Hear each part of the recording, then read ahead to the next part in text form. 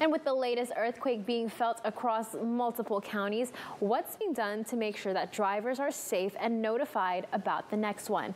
KION's Carl Cook joins us live now from Salinas, where he spoke to officials about what people can expect and what resources are available. Carl.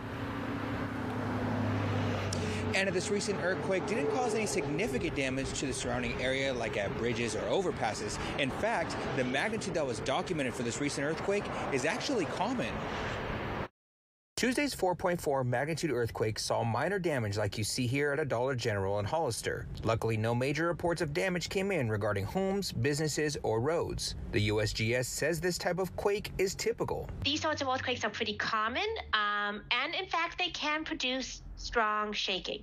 So the thing that's important to understand about earthquake magnitude is it is not how much shaking the earthquake produces, it is the literal size of the earthquake. A quake of this magnitude brought some concern to local bridges just based on how it fell, but not for Caltrans, who says they didn't feel the need to inspect infrastructure after the quake. They explained the reasoning, saying in part, quote, "Yesterday's earthquake did not go above our threshold of 5.5 to trigger active inspections of our structures. Completed structures are typically unaffected by minor earthquakes such as yesterday's," end quote. Now, if you want to know when shaking from an earthquake is about to happen, there are apps for that. Things like the MyShake app will send you a notification and provide information when shaking from an earthquake is about to happen. Now, the USGS says this is accurate considering they are the ones providing that information. That project will send an alert to the wireless emergency alert system. That's the same way that you get Amber alerts or flash flood alerts or anything else in the event that the shaking will be life-threatening. If these earthquakes are life-threatening, they'll send out an alert, even if you don't have an app. The U.S. Geological Survey will trigger an alert if you are in danger from earthquake shaking. Anything else you choose to do, any other information you get, that's just gravy on top.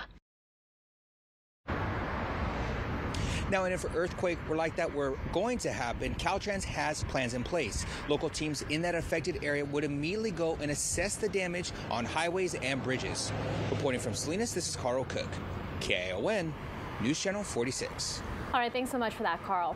Caltrans also tells KION that even if no earthquakes happen, bridges are always inspected every 2 years.